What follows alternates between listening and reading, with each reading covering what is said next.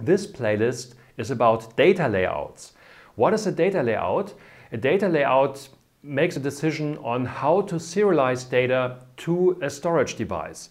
So be it that you have a disk-based system, a main memory system, or whatever fancy device, eventually you have to make a decision how to linearize data on that storage device. So a well-known example for different linearizations are row versus column stores. A column layout that makes a huge difference in performance, and we will think a little bit about the different types of linearizations, the different data layouts that exist, because they have a huge impact again on performance, and we should make a fundamental decision in our system on which layout to use.